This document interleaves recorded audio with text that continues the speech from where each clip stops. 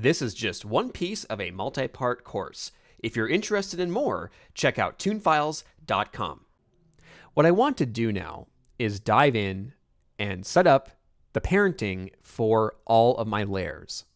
This is an awesome new feature that was introduced in the 2019 edition of Animate CC.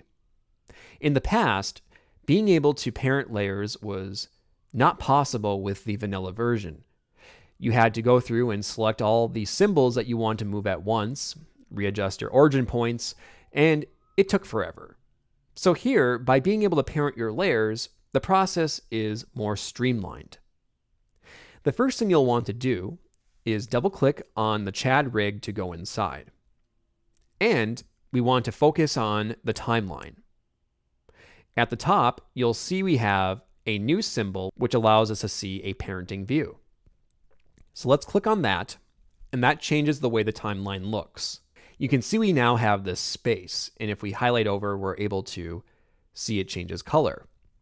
And if we click down, it allows us to set the parent for any layer.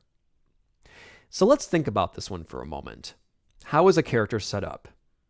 Well, arms are connected to the body, legs are connected to the pelvis, but we have some other considerations to make as well. Let's start with the pelvis. The pelvis is going to be the only layer that's not connected to anything else. We're going to use that as our center. The next logical connection to make would be with the body then. So the body will be connected to the pelvis. We can do this by clicking and then choosing pelvis from the list. And when we do this, you can see it creates this nice little hierarchy. And pelvis is labeled as first, linking over to body, showing that pelvis is indeed the main layer. If I undo this, you can also link up by clicking and dragging and setting up your links that way. So if you want pelvis to be the parent for body, drag body over to pelvis. Let's keep going now. We have this nice little line showing us what's connected. Let's see what happens as we add more connections. We know that the head is connected to the body. So let's just click on head and drag it down and attach it to the body. What about the front bicep? Well, if we click on that, that is connected to the body. So let's go ahead and drag that down to the body as well. And you can see how this is working out now. When it goes to the body, it links all the way up to these two, showing that they are next in line. What else connects to the body? Well, we know that the back bicep should. So we'll come in and drag and drop bicep over to body. And I believe that should be it.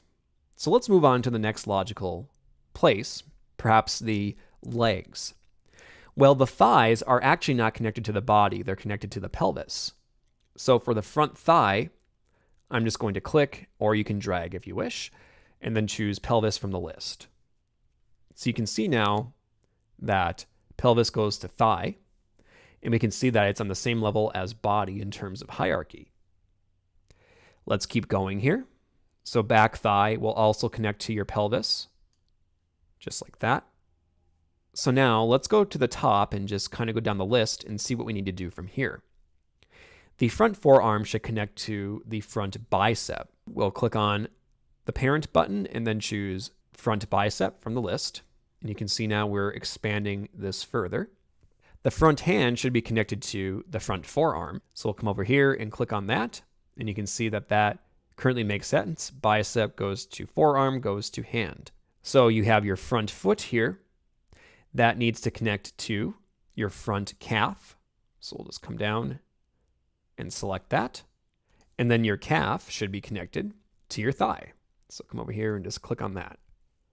And you'll see as I change these, it just updates in real time and creates the path that we are currently looking at. And I actually made a mistake here. The front foot will actually be connected to the front ankle. And so if you ever make a mistake, you can either click on this again to choose to remove, or you can choose to change it right here. So you have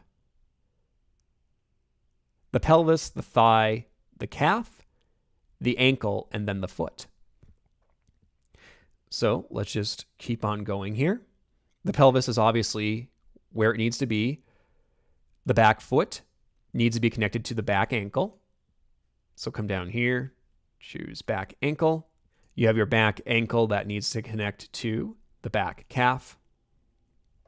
And then the back calf needs to connect to the back thigh.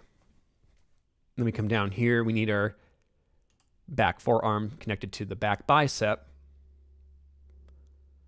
Back hand connected to back forearm. And then the back hair is going to be connected to the head. So now with all of your connections set, you can come over here and give it a test. You need to use the free transform tool for this.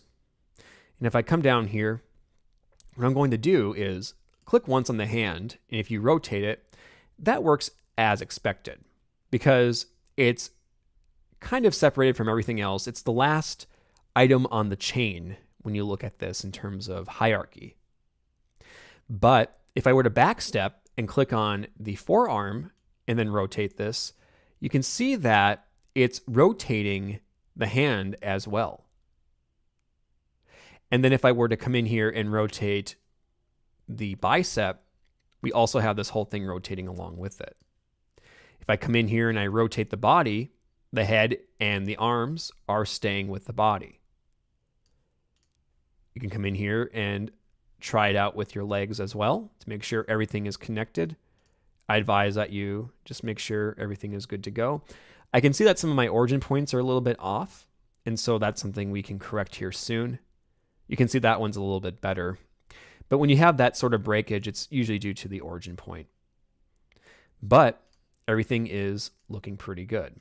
We can come in here and individually rotate things if you want, and not bad. There are some corrections we need to make just with the origin points, and we will have to fill in some areas with the gaps that are left, like with the body when it bends. To view the rest of this course or gain access to the source files, visit toonfiles.com.